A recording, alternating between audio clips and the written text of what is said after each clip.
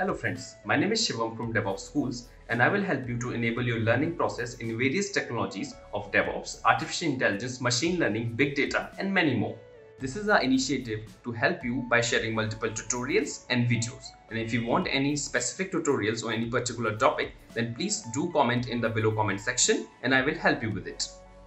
Also, please subscribe to our premium services on YouTube, which will give you access to more content and videos to enhance your knowledge about all these topics. Also, if you want me to help you with regards to the online trainings and classroom sessions by our qualified trainers, then please do write me at contact@devopsschool.com. Thank you. So as we decided, yes, let me sum up for the recording sake. My name is Rajesh Kumar, and I'm going to cover all of this agenda which we have, which includes what is monitoring versus observability, what is APM, why do we need it, and I'm going to cover along with it Datadog infra, Datadog APM, Datadog monitoring with APM, okay, and Datadog dashboard with APM. So all these things will be aligned with APM only, no any other stuff. Yes, so starting time is 9:30, end time will be 5:30 p.m. IST. Can we have a lunch time 1 to 2? Will that be okay for everyone? Yes, it's okay. Yeah, so we'll have a two break actually, two short break in between. Now this break you can use for tea, coffee, restaurant, personal calls and stuff like that. This is for 15 minutes only. Okay, 15 minutes only. Now I think if I put it up in a perspective, let's have one break at 11 a.m. Okay, for 15 minutes, and that's second one. Let's have it at uh, um, 3:30. Will that be okay for everyone? Yes, it's okay. Yeah. Okay, so this is the stuff. Now coming back to the demo environment, I'll be on AWS lab environment. Also, I'll be having on AWS. Let me tell you here one more thing. Demo will consist of 70% of the session. Yes, demo means demo and discussions will consist of 70% of the session because these are only 1 day sessions and we have a very limited time. So I'm so sorry, I'll not be able to give you more lab for it. So yes, the lab will be given 30% of the time, maybe less itself. Okay, depends on that how much that topics I'm covering. Okay, so any other questions, guys? If you have. So same lab environment is in sharing or different lab environment you have created for different guys? Yeah, so I will give you the your own boxes for the lab. Now uh, I will show you the demo also how I did that stuff. And accordingly you can do that same thing. Right now we don't have too much of time to do like multiple exercises, multiple assignment. But yeah, maybe whatever I have shown you the demo, if you can replicate, that will be sufficient for getting started. APM is a little Okay. fast course actually, and to be honest, 1 day is very less for that. Okay. Second thing, lab environment. I think it will be accessible after the training as well for Uh, 15 days. I think. I am not sure. What I have got information so far is like lab will be available only up to the 5:30.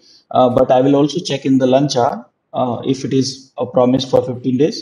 And if it is, then it will be accessible because I'm the external vendor. And you may talk to your consult coordinators. They will help you in a much better way. Yeah. Okay. Any other questions, guys?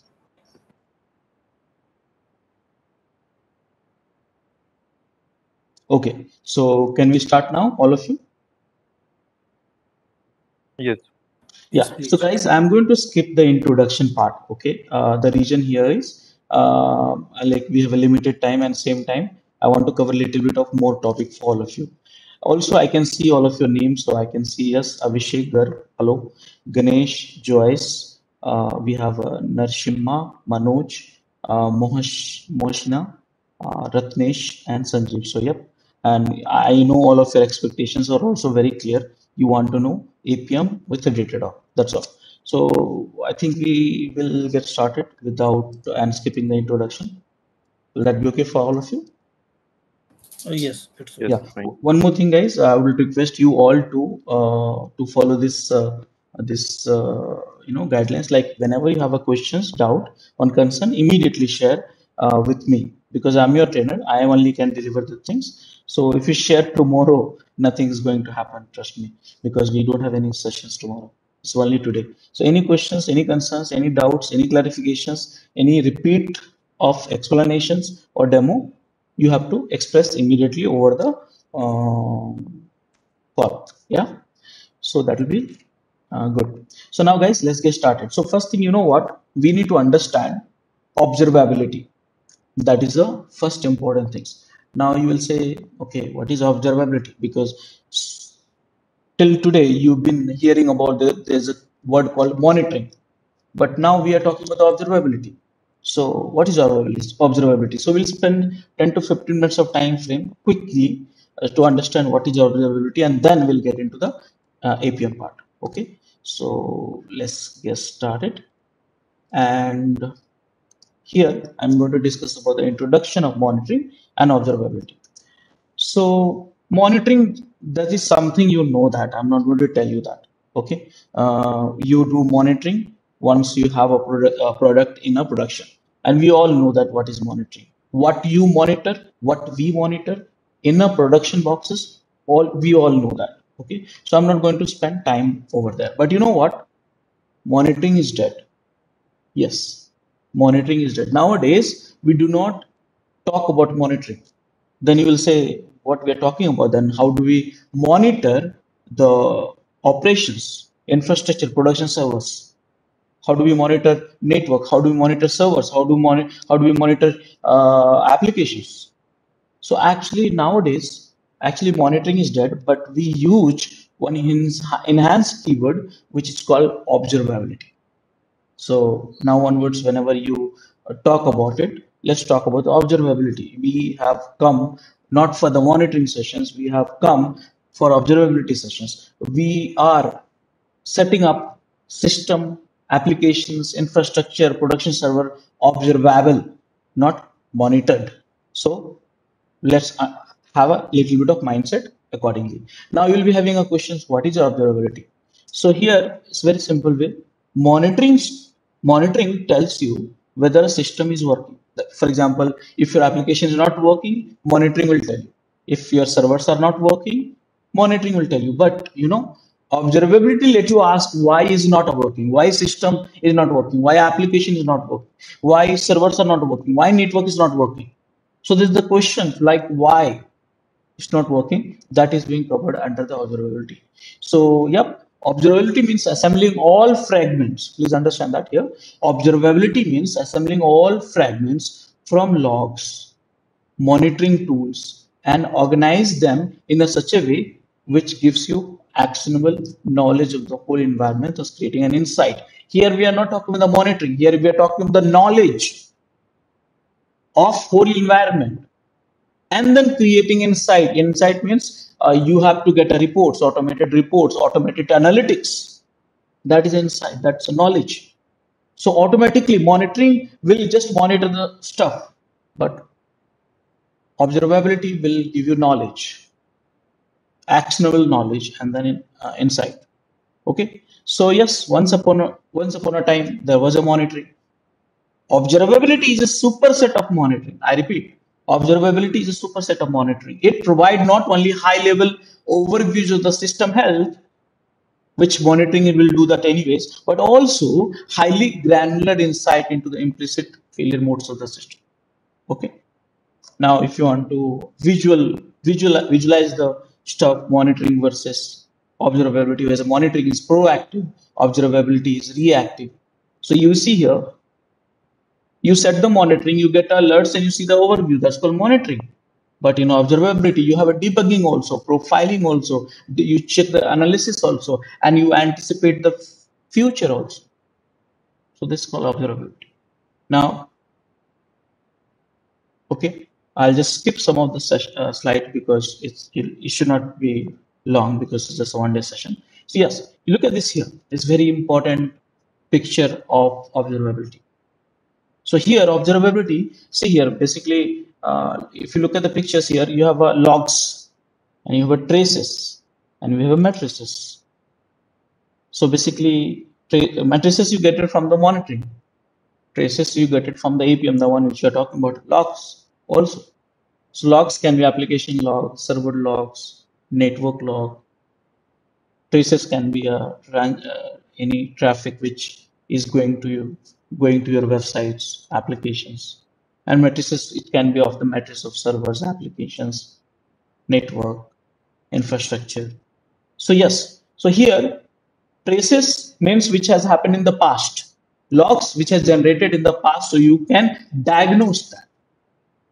Matrices which you want to see, like a CPU, RAM is a matrices, hard disk is a matrices, which is of the present CPU, present RAM, not a past. Present, what is the current CPU? What is the current utilization of RAM? What is the current utilization of hard disk? That is a present information you want to display on the dashboard. And same time with the logs, trace, matrices, you create a signal and stats and predict the future of your environment. And that's called detections. So basically, these are the things you need to set up while doing the observability setup in your organizations. Are you able to understand a little bit of observability? All of you? Hello? I'm audible? All of you? Yes. Yeah. So guys, now next questions you'll ask, okay, fine. In order to make the system observable, we don't want to set up a monitoring only. We want to set up a observability. What are the metrics you want? What are the important data types you want? In simple way, we call it MELT. MELT, M for metrics, events for logs, E for events, L for logs, and T for traces. Now, today's sessions, you know what we are focusing? Which data types we are focusing on most? All of you? In today's session? Any idea? Hello? No idea. So Okay. we can focus. Your question. Applications. So in today's sessions, which data types we are focusing a lot today? This is, I guess. Application monitoring. Traces, last two. In today's sessions, when you talk about the APM, is equal to traces monitoring. Is that clear for all of you? Oh yes. Okay. Yeah, remember. So which data type we are focusing? Traces. Okay. So yes, if you want to make the system observable, you have to collect the metrics like CPU, RAM. You have to collect the events which has happened in the system. You have to collect the logs like application logs, system logs, and traces, the traffic on your applications. That's called traces in simple way. So these are the 4 data types you have to collect so your system will be observable. Okay. Now matrices, traces, and logs. These are the 3 pillars of observability. You'll have to remember. Whereas in today's sessions, we are discussing about the traces. Okay. I hope all of us are clear about this today's delivery. We are not focusing on matrices. We are not focusing on logs. We are focusing on traces. And that's one of the pillar of the observability. But while setting up the observability, you have to configure everything. You have to work for the matrices also, traces also, logs also.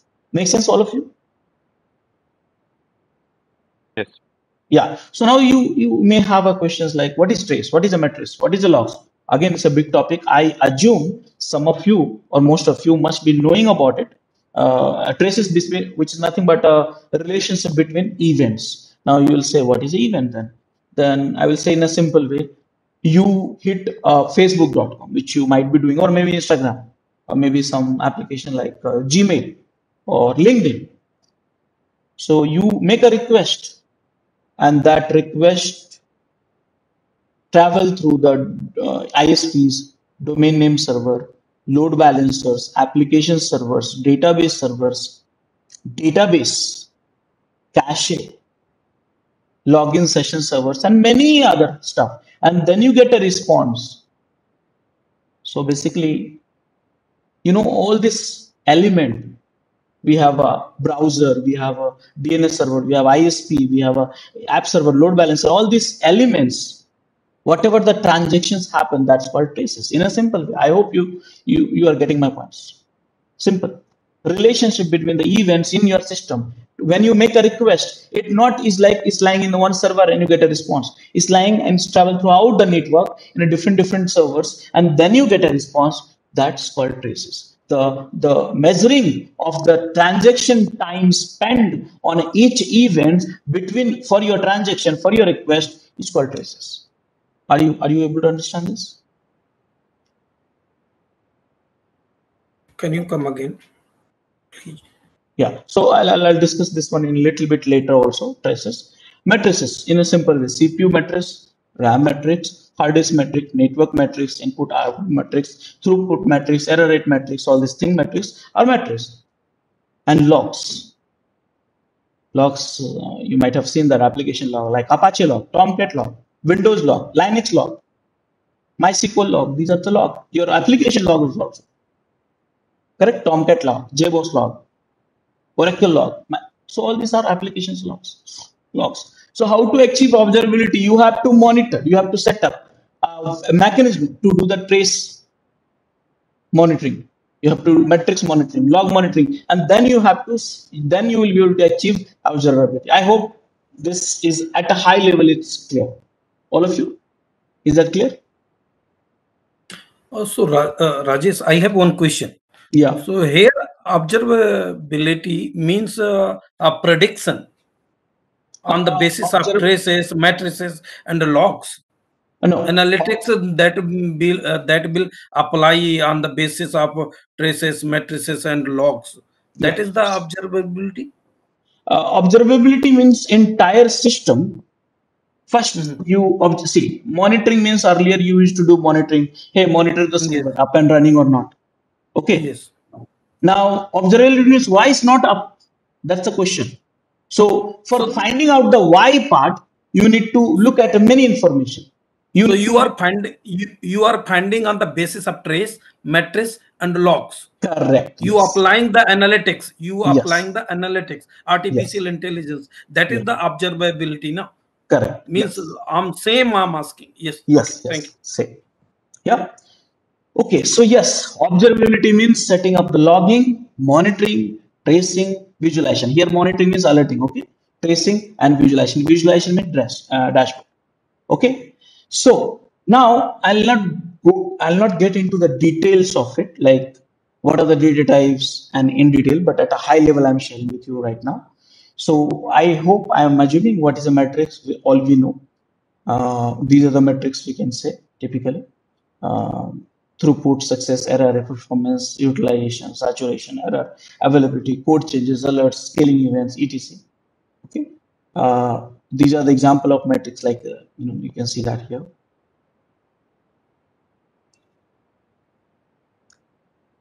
Okay, resource metrics like CPU, RAM, and all. These are the example. Disk, memory, database, and also like that. Events, we do have in the system events. Some of the events, login, log out, this, that, and all. So the question is, okay, fine, we have understood at a high level. So why we are not talking about the monitoring, but observability. But the thing is, observability is very hard. Setting up the observability, that means setting up the traces monitoring, log monitoring, setting up the infrastructure monitoring, alerting, dashboarding, reporting, analytics, analyzing, predicting. Everything is so hard nowadays. Why? Because we have lots of changes over the period of time. So earlier we were running the data center or application in a homegrown, then legacy, then cloud, then we got a hybrid, and now we are running the container. So you can see the evolution of computing resources, okay, over the period of time. Also, architecture of the software also has changed. Earlier we had a monolithic applications like MS Office. Then we got a service-oriented architecture like app server, web server concept. And now we have a microservices. Okay. So if you see that earlier we were running everything in one server. Now we have a one microservices running at 50 servers and 50 microservices you may have for one product.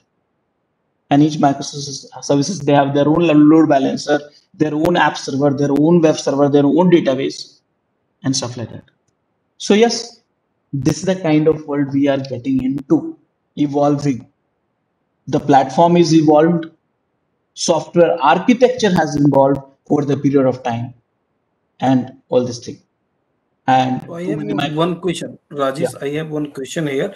So, Datadog infra, Mhm. that is working in Docker containers and all stuffs Yeah. are there. So here in simple way, if I put it up, any monitoring tool for the sake of today's we are Mhm. talking about Datadog has to support all this cloud monitoring also, hybrid monitoring also, container monitoring also. So it has to. That is the monitoring. I'm not asking for tool is monitoring to container, tool is monitoring to cloud. I'm just asking Datadog infra. What Mhm. we are setting up infra for Mhm. Datadog, Mhm. that depend on microservices. Microservices means they are uploaded in into containers. Containers in containers, I think. Yes. Yes. Okay. So see, probably I have not understood your question, but I'll put it in my way. Okay. First of all, where do we run applications nowadays? Your question was container. Yes, we run in a container. Now, who's managing a Yes. container? Docker. Yes, Now, yes, yes. how can we orchestrate the container at the production level, the large scale level? You use Kubernetes. So basically, here we understand in a container you have applications. You and container you get it from the Docker with the help of Docker, and Docker you run in the multiple host to create a cluster. That means at the production level, thousands of container if you want to run, then you have to have hundreds of host in which you are running the Docker, and then you need a Kubernetes. So basically, Docker infra can help you to monitor Kubernetes. Docker infra can help you to monitor Docker. Docker infra can help you to monitor the place, the server where you are running a Docker and Kubernetes. Docker infra can also help you to monitor the containers and pods inside it. So yes, that's an infra part. But today's sessions, I must stick to the stuff. We are focusing on APM. Why? Because our agenda is for APM. That has I have received. So I don't want to deviate from Okay. the different topic, but as I promised, little bit of demo and introductions will be on infra as well, but not too much. Just little bit of it. Will that be okay? Okay. Okay. Okay. Yeah, so these are the stuff. So now I hope we have understood more or less at a high level. We should set up observability. We should set up observability. Okay, all of you understood that? Yes. Yes. Yeah. Now I will have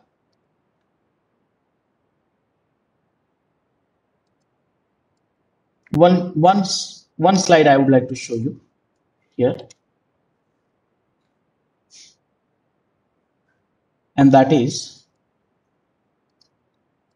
just a second.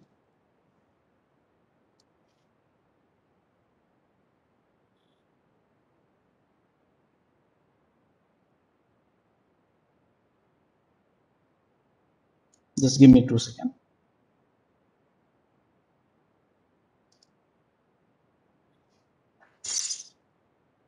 Yeah. So basically, what I was trying to show you, which the slides I could not get it quickly. That only one slides out of too many, and that is like Datadog. Datadog you can use. Datadog you can use for everything. Datadog you can use for everything. So Datadog you can use for infra monitoring matrices. Datadog you can use for the log monitoring.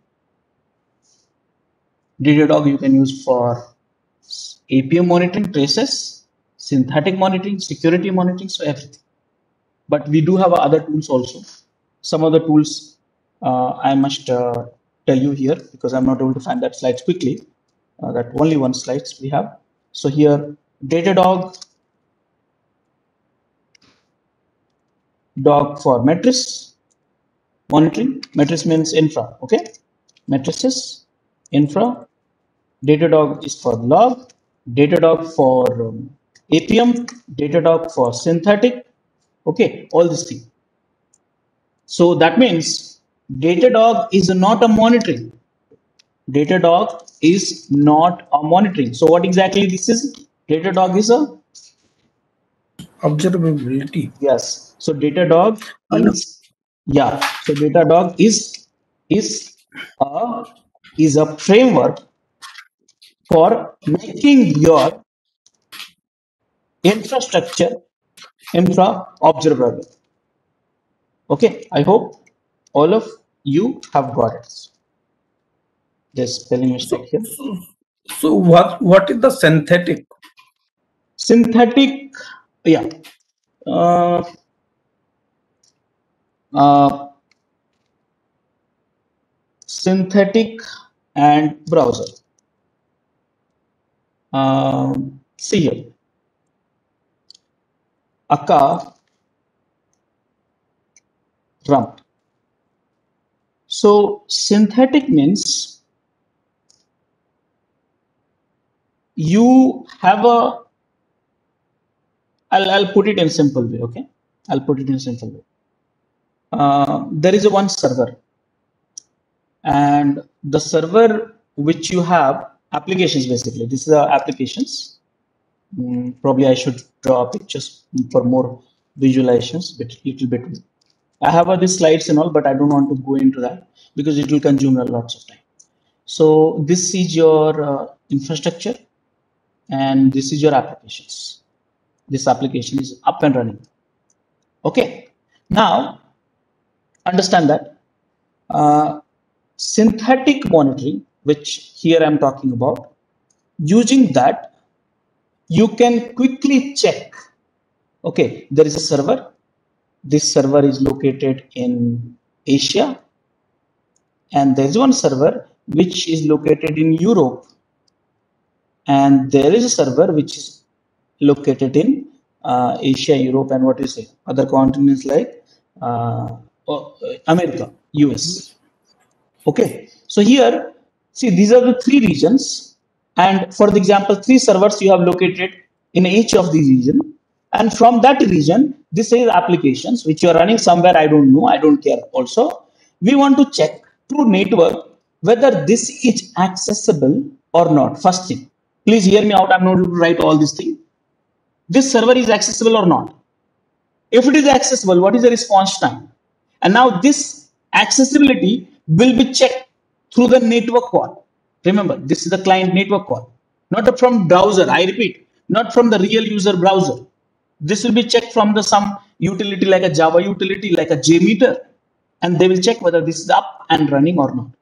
Just like a check. And then whatever the response you get it, you have recorded here. Now this is a network validations. They're not going to use the functionality of the software. I repeat, they will not tell you whether the functionality of the software is okay or not. They will tell you the only whether the application is up and running, endpoint is accessible or not. Some of the check also you can enable like SSL check, some string check, and all kind of things can be done. So this is called synthetic monitoring. Are you comfortable so far? Yes. Now the question is, you should also know browser RAM, because when we talk about synthetic, you have to talk about the browser monitoring. So in the browser monitoring, you know what? Browser monitoring, this is the whole world, and people may come from anywhere. Understand that very simple way I'm telling you. This is the whole world. People may come from anywhere and may use any devices like a laptop or mobile or pad, may use any browser also like a Chrome, IE or whatever it is, Firefox. And then they may be in any locations. They may be having with any ISPs, and they will also make a request to these applications. Along with that, you can access our other tutorials such as Docker, Ansible, Jenkins, Terraform, Splunk, AWS, Azure, and various other DevOps related premium tutorials with our channel membership. If you would have any issues with our channel membership, you can drop an email to us at contact@devopschool.com, or you can also unsubscribe from channel membership anytime if you don't want to continue or did not like the video. To get our channel membership, click onto the join button, select the $399 plan and grow your skills immensely. Please be kind enough to like it, and you can comment any of your doubts and queries. We will reply to them at the earliest. Thanks for watching. Hello everyone, if you would like to access the remaining videos of this playlist of 50 plus more tools which are coming under DevOps, DevSecOps, SRE, DataOps, GitOps, etc. Kindly become our channel members by clicking on the joining button. You would have access to 100s of playlists and 1000s of videos lifetime access with this membership. Enjoy.